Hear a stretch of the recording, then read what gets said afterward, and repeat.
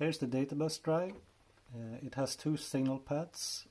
With the blend here in the fully clockwise position, we have a unison square wave.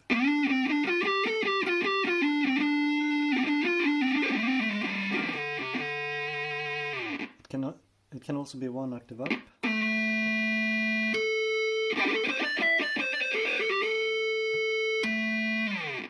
And that side of the effect has frequency modulation.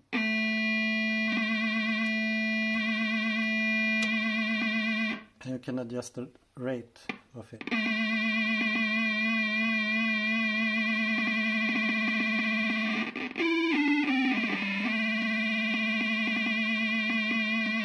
And it doesn't slow down the tracking. On the other side, if you turn blend fully counterclockwise, we have a square wave that is one octave down or two octaves down, and it can also be a sawtooth.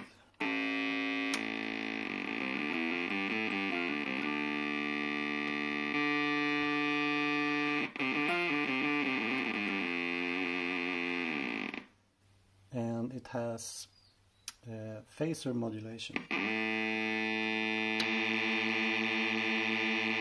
And of course we can adjust the rate of that as well.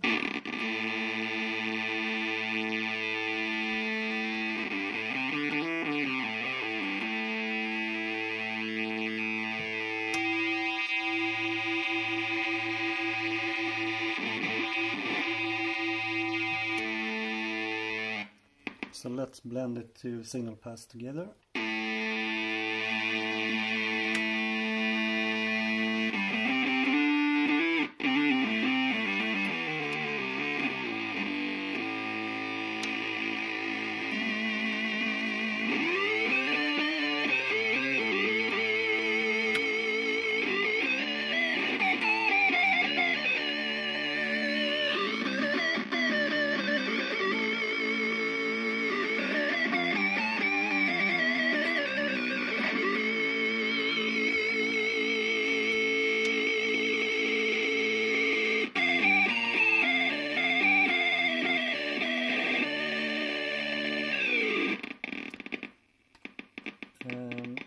In the last control we have volume and we have a gate control, and it adjusts the input sensitivity from very gated when I touch the strings to a lot more sensitive,